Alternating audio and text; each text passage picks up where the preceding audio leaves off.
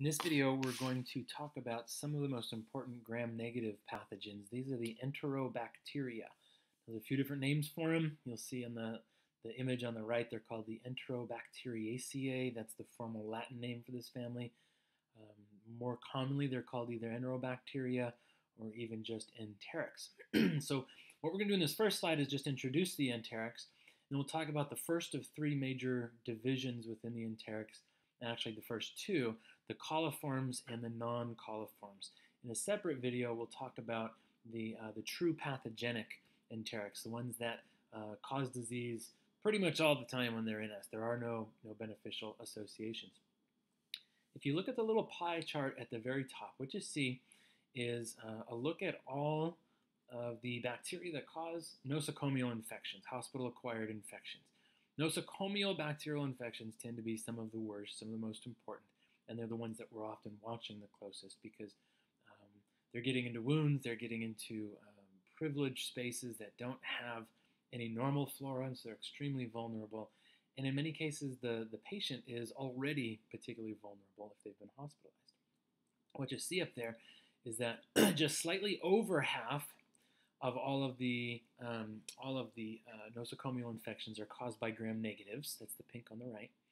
Slightly under half are caused by gram-positives, and there's a small slice that are caused by yeast. That's going to be primarily candida. Now, the larger pie that you see under it is the slice of the gram-negatives, are slightly over 50%. And what you notice is that in the darkish pink, going from, let's say, noon to about, about 5 o'clock there, where it points to Salmonella, just under 50% of all of these nosocomial infections, and by far the vast majority of all gram-negative infections, fall into this family of the Enterobacteria. It's a very important group, and among the gram-negatives, probably the most important group. You notice the biggest slice then is the coliforms in the Enterobacteria. Coliforms are going to be almost exclusively E. coli, and we'll talk about that. After that, we've got Klebsiella, Serratia, Enterobacter, Citrobacter. These are the coliforms. We'll define that shortly. And then there's a couple non-coliforms listed here, Proteus and Salmonella. Proteus tends to fall into the non-coliform category. Salmonella falls into the true pathogen category. And then you can see Pseudomonas off to the side there. Pseudomonas infections make up the other huge group, the other big slice of the gram-negative pie besides the Enterobacteria. Pseudomonas are in fact gram-negatives. They're somewhat related to the Enterobacteria in terms of their phylum and subphylum, but they are not directly related, and we don't consider those to be enterics. So let's look at some genera of Enterobacteria that are medically important. I'm going to read through this list for pronunciation's sake, but I want you to get familiar with this. Escherichia, you know that in terms of E. coli. That is the E. coli's first name, right? It's the E in E. coli. Salmonella, Klebsiella, Shigella. Those first four are arguably the most important in terms of just sheer abundance of gram-negative infections. After that, we've got Proteus, Enterobacter, Serratia, Yersinia, we'll talk about that one a little later. Citrobacter behaves very much like E. coli. Morganella, Providencia, Hafnia, and Edwardsiella. And those last four over on the right are far less common. So they're medically important because they do cause some infections, and clinically you will eventually see them in your careers. But they're not the most common ones. The first four on the left and that whole list on the left are the ones you're likely to see most often, and the ones that, well, I want you to get familiar with all of these names, both pronunciation and spelling.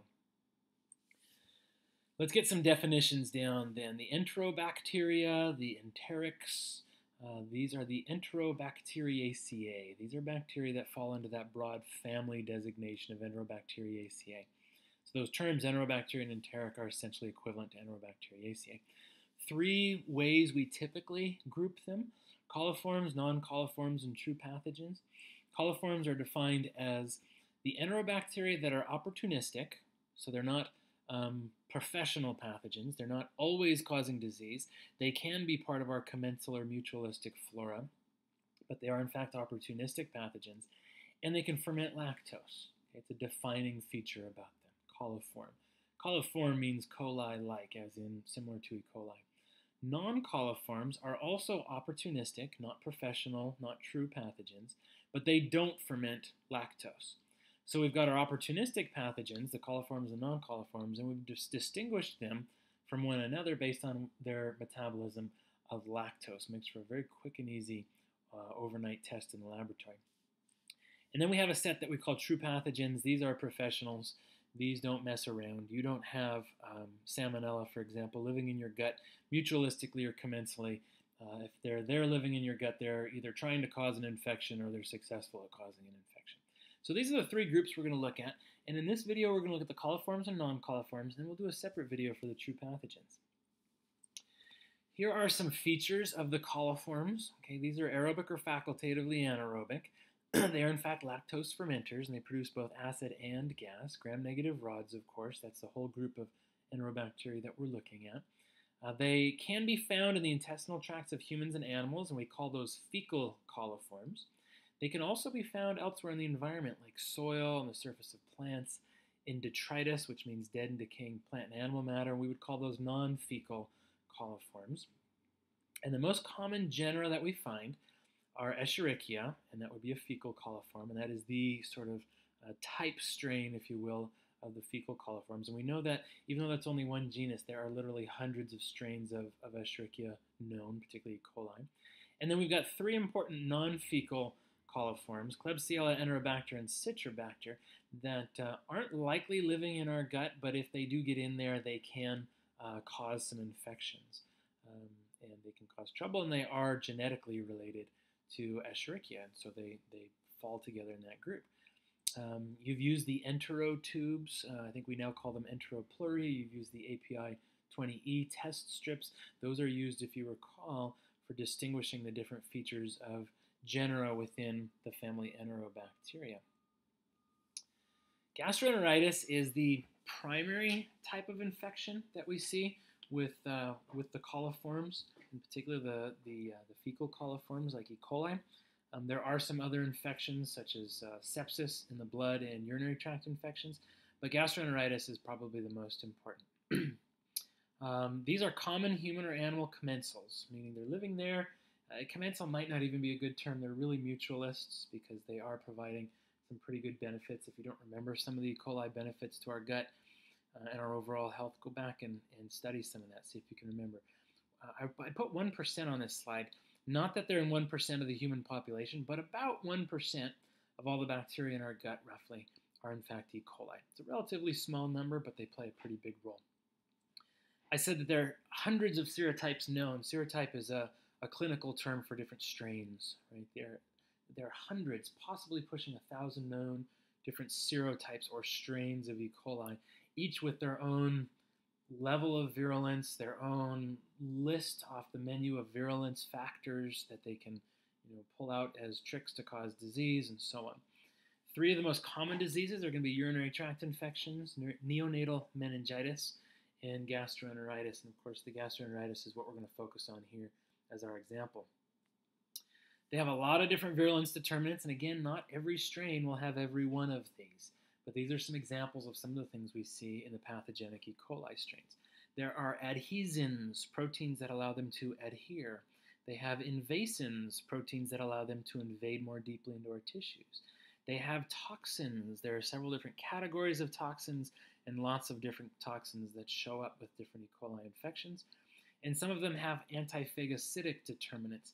Think through those categories and put them in the context of what we talked about when we talked about virulence factors, and make sure you understand how each of these allows some strains of E. coli to cause disease. Now, clinically, we've got 4 different classes that we often talk about that can cause gastroenteritis, and you'll see these abbreviations. Even the newspapers will pick up on these sometimes. ETEC, enterotoxigenic E. coli, EIEC, enteroinvasive E. coli, EHEC, but I prefer to call it EHEC because it sounds like you're cussing like in Christian language, right? What, the EHEC? Enterohemorrhagic E. coli, and EPEC, enteropathogenic. And I've even heard they've added a couple more to this list, but these 4 terms are relatively common, and it's important to understand some of the similarities and differences between these different 4. So let's look at ETEC, or enterotoxigenic E. coli. They depend very heavily on their enterotoxins, toxins that attack the intestinal lining. They produce both a heat labile enterotoxin called LT and that labile means it falls apart easily, right? So when it gets heated, it falls apart and it's no longer stable, no longer functional. But many of them also produced heat-stable enterotoxins called ST. They could even resist boiling for half an hour. Those heat-stable enterotoxins are the biggest threat because if food, for example, has been handled improperly prior to cooking, cooking will kill off any LT toxins, but any ST toxins are going to stick around and make you really sick. ETEC are non-invasive. They're not boring into our tissues in any way. They're attempting to grow a little bit, but more than anything, they're producing toxins in order to get as much nutrients out of your intestinal tract as they possibly can. Many of these are mild. There are some examples of severe ETEC infections. Many are mild and relatively short-lived. And one of the ways that we can tell we've got an ETEC infection from some of the others is that you're going to have diarrhea without any fever. So pay attention to some of these details as your patients are giving you histories. That patient history can make such a big difference in helping you to narrow down what possible pathogens are causing these illnesses. Diarrhea without fever is signature for enterotoxigenic E. coli. This is the most common traveler's diarrhea. Every now and then we'll have a waterborne outbreak, and you can see that ID50 value. ID50 means infectious dose that 50% of the time is sufficient to cause disease. In other words, how many cells does it take to get a dose that's going to be able to overcome your immune system? The ID50 value is 100 million cells. So to get traveler's diarrhea, you really do have to consume a pretty large slug of enterotoxigenic E. coli before it's going to be able to cause any disease. Enteroinvasive E. coli, as the name implies, is highly invasive. It penetrates the gastrointestinal epithelial tissue and then multiplies inside that epithelial layer. There are no enterotoxins involved, unlike the enterotoxigenic E. coli. These are clinically identical to Shigella, Shigella dysentery, or what's sometimes called bacillary dysentery. We'll talk about that on the next video. Causes fever, cramps, diarrhea, bloody stool. Almost impossible to distinguish an enteroinvasive E. coli from a Shigella dysenteriae infection. The only known reservoirs for enteroinvasive E. coli are infected humans. It doesn't mean it's the only ones that exist. As far as we can tell, people aren't picking it up from animals, from water, from food. They're getting it person to person. And you notice that ID50 value, it went down 100-fold. We're talking only 1 million cells now. Now, 1 million cells might sound like a lot, but it's only 1% of what's required for an ETEC infection to get established. These are highly virulent organisms, highly contagious organisms. EPEC, enteropathogenic E. coli, watery bloody diarrhea. That sounds nice. It can contaminate drinking water, certain meats. In developing countries, this is one of the main causes of diarrhea. If you don't remember what the #1 cause of diarrhea is in children in developing countries, go back to our section on viruses and remind yourself what it is. Again, no ST or LT enterotoxins involved. It's just invasiveness, and not nearly as invasive as the EI/EC strains we just talked about, but moderately invasive, and roughly the same ID50 value. Sometimes these EPEC strains are involved in traveler's diarrhea, though not as common as the ETEC strains that we first began with. EHEC, enterohemorrhagic E. coli, so the intestinal tract hemorrhaging. E. coli 0157H7 is the most common serotype that causes serious infection, can kill patients. 0157H7 sounds like gobbledygook, but it should become a word in your mind. You should get comfortable with this. Hemorrhagic colitis is bloody diarrhea. EHEC strains are the most common cause of severe hemorrhagic colitis.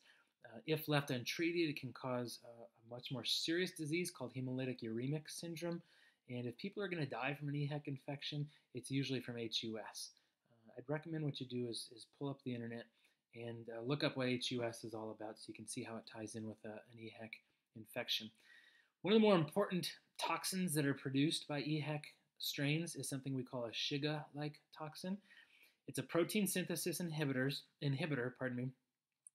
it actually attaches to the surface of our white blood cells, specifically neutrophils, and gets distributed very rapidly throughout and inhibits proteins in the process. Look at that low ID50 value from 10 to 100 cells based on 0157H7.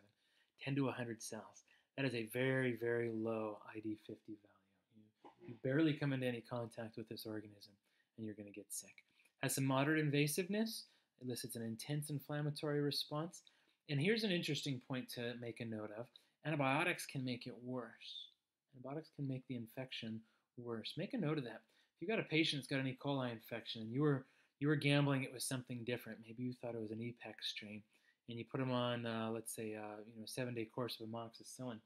And within 5 days, they're coming back saying, "Man, I'm so much worse off." You're still convinced it's E. coli because the lab told you it's E. coli. It may be an EHEC strain, such as 0157H7, and its response to antibiotics is actually to dig in its heels and make things worse off for your patient. Worth paying attention to your patient history and then the progress of the disease once you get to working with your patient. All right, so that's the end of what I'm going to talk about with regard to the coliforms. Um, the coliforms are primarily E. coli strains, though not entirely. There are a few strains, few genera that we call non-coliform enterobacteria. I'm just going to look at Proteus as an example. It is an opportunistic enteric pathogen. It does not ferment lactose, and so it doesn't fit in with the first group of coliforms. After E. coli, Proteus is the second most common cause of urinary tract infections. It is naturally resistant to many antibiotics, and so can be tough to fight. And part of its pathogenesis that makes it real important is that it produces urease. Now, you looked at urease in the lab. If you remember, urease is an enzyme that lets bacteria like Proteus consume urea carbamate, this molecule here in the bottom right. And when it does that, it releases ammonia. By releasing ammonia, it increases the pH and it causes some precipitation, and that's how we can end up with urinary tract stones, things like kidney stones. There are a couple other infections, particularly of the liver and of the stomach lining, that can include urease as part of the pathogenesis. Those are bacteria, not Proteus, in fact, not Enterobacteria. So urease is not limited to Proteus, but Proteus does take advantage of urease, and because of that is able to cause some pretty good urinary tract infections. I'm going to stop this video here, so I want you to go through it a few more times, make sure it jives with your notes, look up any terms or ideas that you didn't catch back on the internet, and then take a look at the next video, because the next video will be on the true pathogen.